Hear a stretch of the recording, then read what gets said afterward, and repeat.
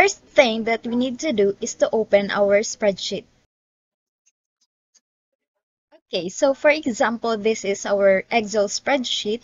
So if we're going to look at the print preview, you can see that our work comprises of 4 pages. So here you can see that our work or our document does not cater only one page. Instead, it has 4 pages.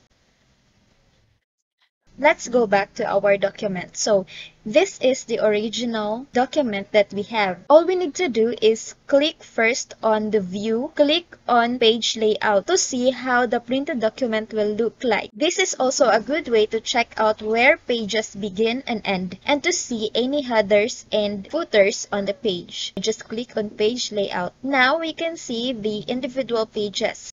Next is we will go back to the page layout. Here we will select on the orientation that we want. So for this tutorial, it is landscape. So it depends upon your document if it is portrait or landscape.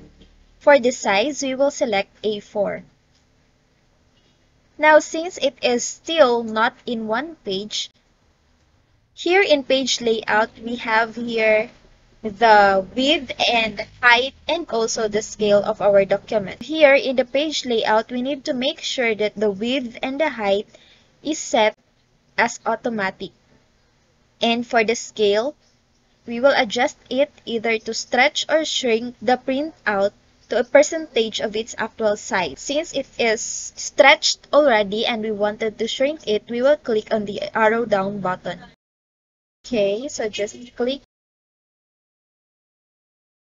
Now we already have 2 pages left. We will adjust its margin. So if you can see here, we have the 2-headed arrow. For top margin, we will adjust it. So drag it here. And then for the bottom margin, we will adjust also.